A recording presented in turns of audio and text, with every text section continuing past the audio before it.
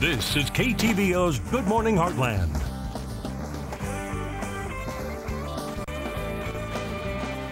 Welcome back. The annual Project Homeless Connect event is right around the corner, and to learn more about the event, we have Patty Preston with the Kirksville Housing Authority this morning to kind of break it down for us. How are you doing today? I'm well, thank you. Well, first of all, let's go ahead and talk about when the event will be taking place so all our viewers are aware of it. It will be this Friday, Okay. October the 3rd, from 11 a.m. to 5 p.m. So it's an all-day event pretty much. It is an all-day event. So kind of explain to us what we can expect if we do plan on attending.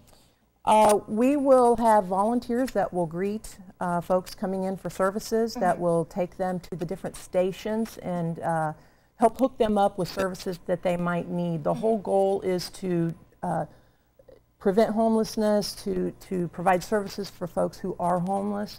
We're going to have service providers from all over the community. Volunteers will take the participants to each station where they can apply for some assistance or just get general information. Right, and any answers to any questions they might have. How long Correct. have you been doing this here in the Kirksville area? This is our second year. Okay, so obviously last year was the first year, and you probably had a really huge response to it. Then again, you're doing it again this year. So what do we need to bring if we want to attend? For participants who are looking to apply for services, any kind of identification, picture ID, birth certificates, social security cards. If you don't have those items, we are going to have providers there to help you obtain those. We will have transportation to take you to like the DMV or to the health department to get the birth certificate, that sort of thing.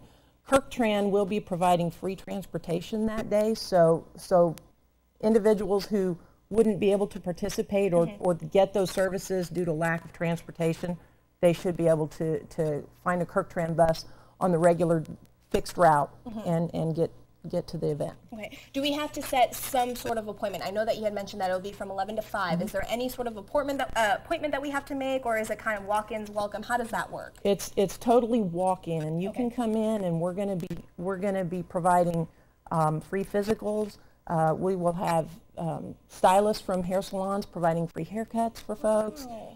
Yeah, no appointments necessary. Just come in and get hooked up with the services that are necessary. And you said that you are providing free services to the people that attend. Now, does it cost anything to attend? There is no charge. Okay, perfect. Not at all. Everything that we will be providing has been either donated. Service providers are donating their time. So. And who can come to this event? Is it just Kirksville residents, Adair County, beyond?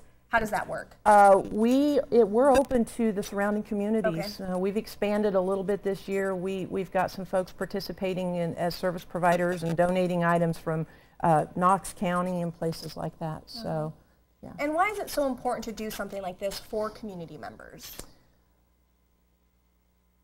We want to provide services to folks that are homeless and folks that are on the verge of being homeless. We want to give them a one-stop, one-day place where they can go to get hooked up with things to either help house them or prevent them from being homeless. They don't get those opportunities very often. So groups of service providers just come together on this one day and make it available to individuals. So again, it will be taking place this Friday. This Friday. From 11 to 5. And where will it be taking place? I don't know if we mentioned that or not. No, we are at the Crossings Church here in Kirksville. All right. And so what we'll do is we'll post everything on our website at heartlandconnection.com, and we'll post information with organizers of this event if you have any questions or concerns. Again, thank you so much, Patty, for coming on. They can also visit our Facebook page. And I'll make sure to link all of that on our website. Yes. Okay. Thank you so much. Thank you. And we'll be right back.